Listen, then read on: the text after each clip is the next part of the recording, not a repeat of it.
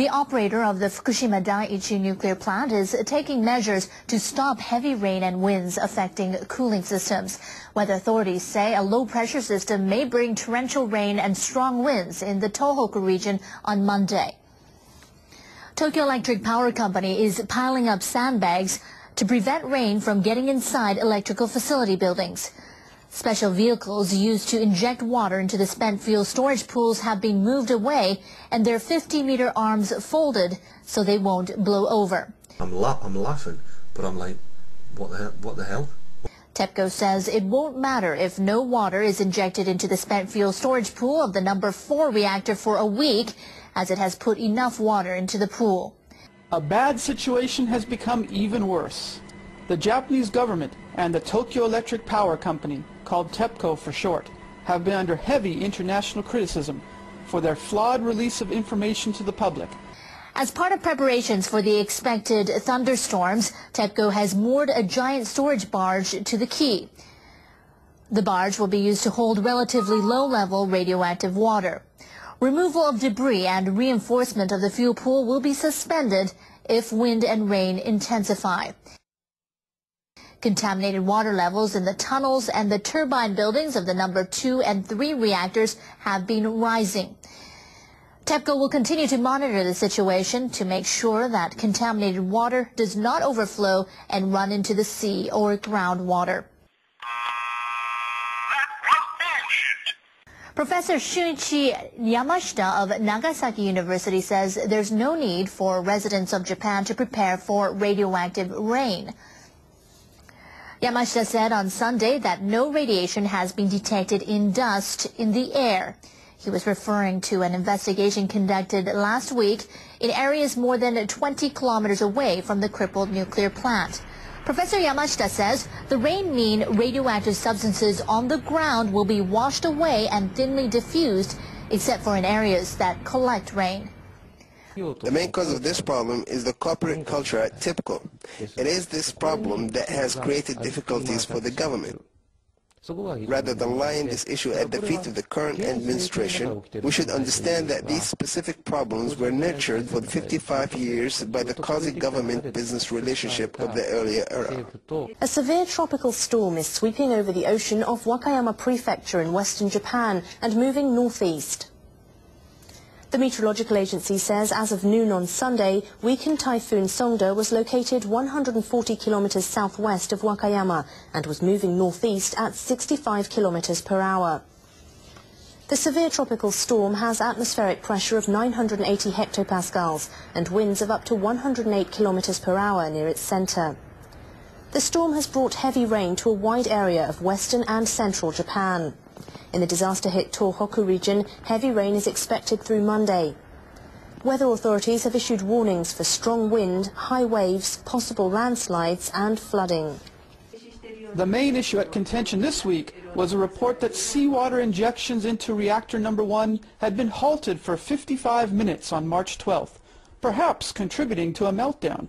After arguments between the Nuclear Safety Commission chairman and the Prime Minister and back and forth, we hear last night that there was no 55-minute seawater injection stoppage, and that the TEPCO officer who's in charge on the site apparently just dismissed the orders that had come from the TEPCO headquarters and apparently from the Prime Minister.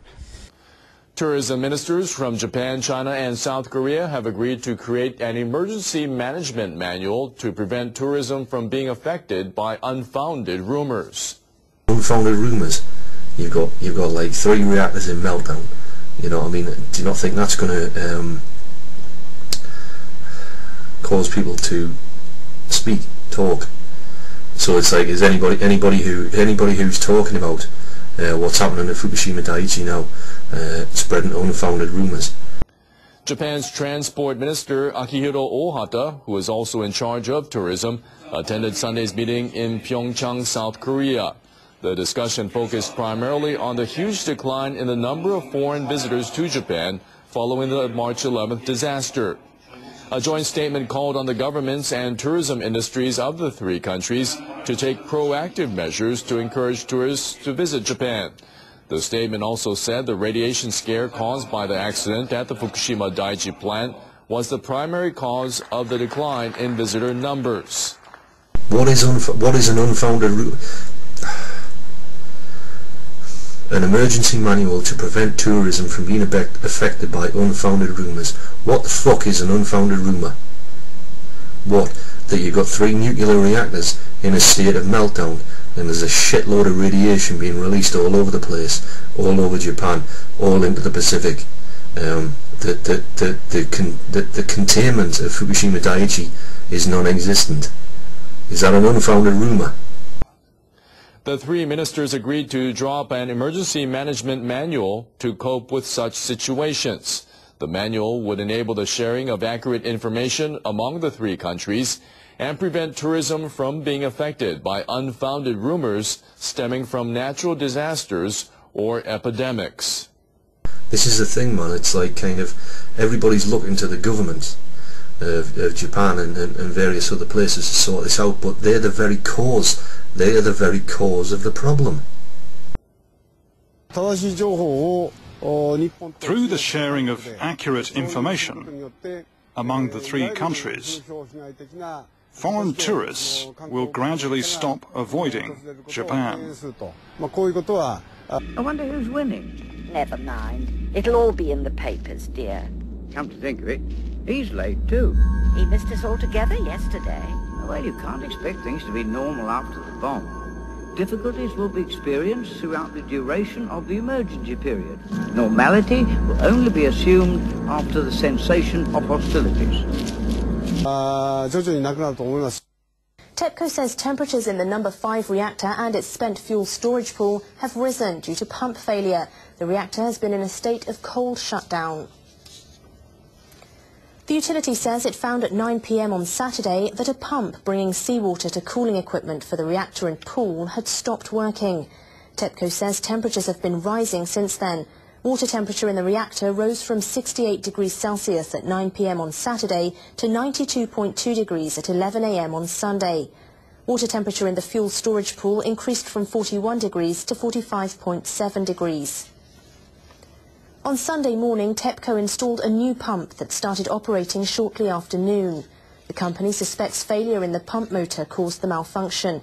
It is now working to confirm the cause of the failure while monitoring temperatures in the reactor and pool. Ah, yes. Why not?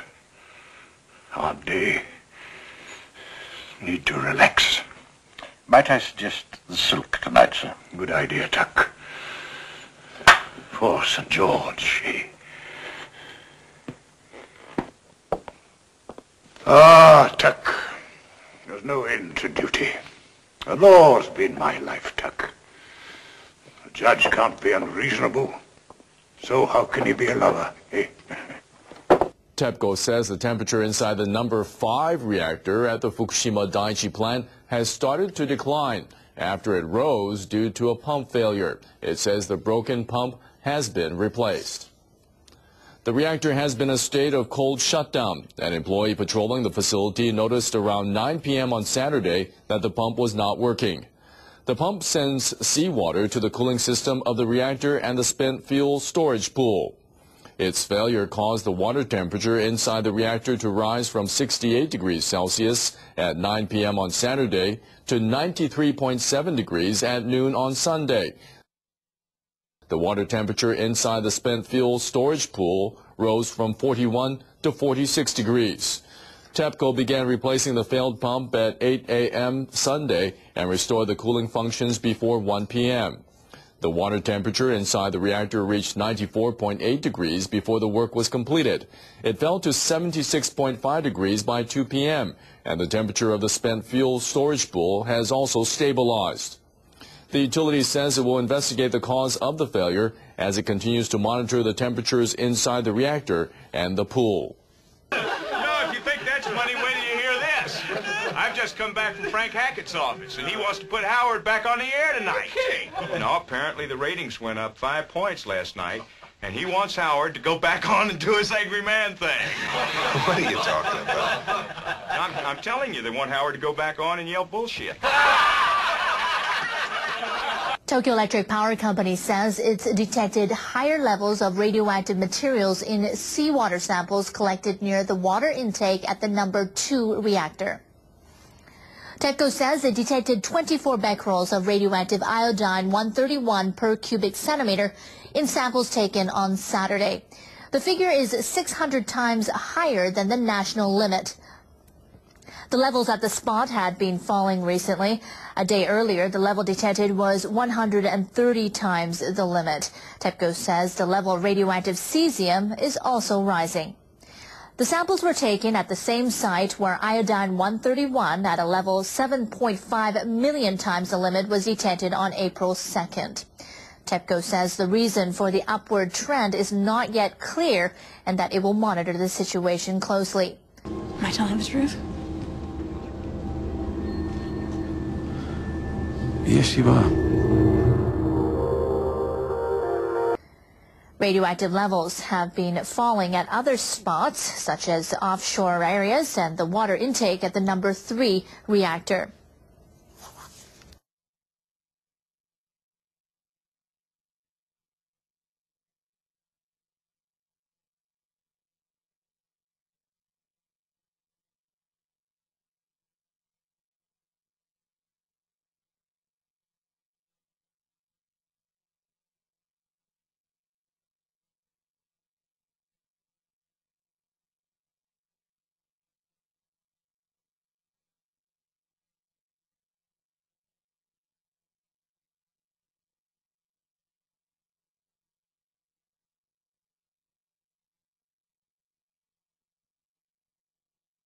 It was an unprecedented kind of accident. When it comes to deciding who has to make decisions and in what way, the rules that existed cannot be applied. I think that it is because of this situation that we witness the kinds of things you described.